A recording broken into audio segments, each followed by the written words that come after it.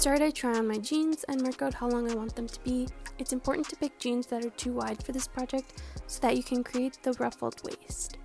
And then before I cut, I just make sure to mark 2 inches or so lower than that so that I can account for any changes I need to make. I did end up changing the shape of the leg of the jeans, so it's a good idea to keep the extra space to make adjustments.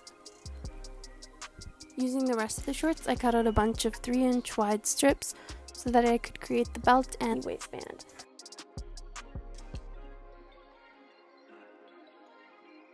To create the waistband, I laid 2 of these pieces together and joined them along the side with a straight stitch.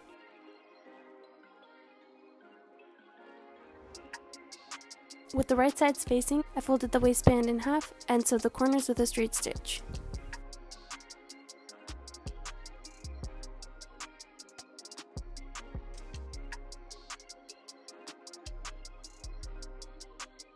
Next, I finish off the waistband using my serger, but you could also use a zigzag stitch or an overlocking stitch. Once I had that, I top stitch all the way around the waistband so it sits flat.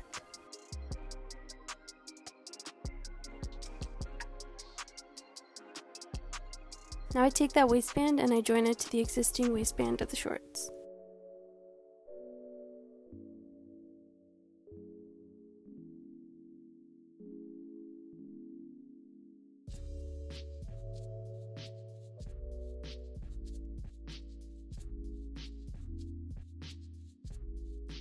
I just top stitched along the existing waistband of the shorts so that the seam was nice and hidden. On the inside of the shorts, I seam rip a hole on either side of the waistband so that I can insert the elastic. So using a safety pin, I just feed some elastic through the existing waistband of the shorts from one end to the other.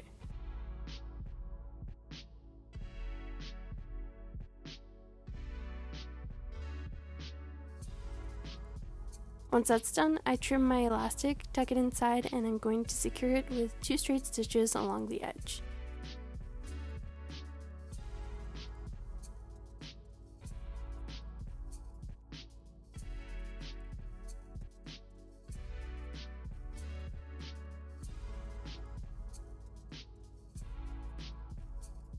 The next thing I needed to do was close up those holes that I made for the elastic.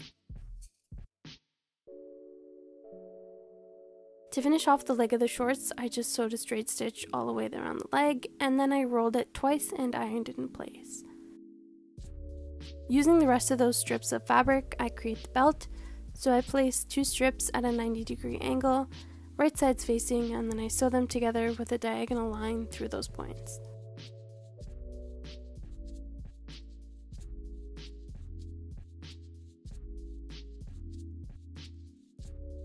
Once I have that, I trim away the excess fabric and iron everything out flat. To create the waistband, I folded in each edge of the fabric 1/4 of an inch, and then I folded the entire strip in half and sewed it down with a straight stitch.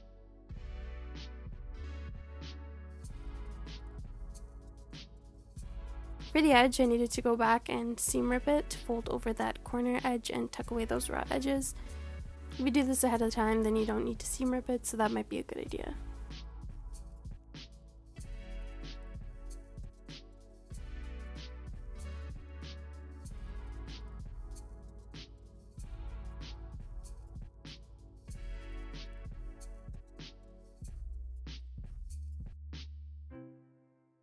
Then I just finished top stitching all the way around the band so that everything is nice and secure.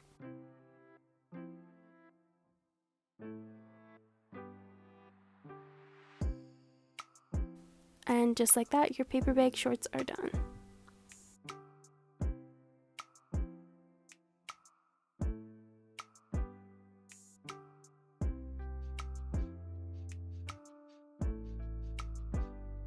Thank you guys for watching. Hopefully you enjoyed this easy upcycle tutorial, and I will catch you guys next time.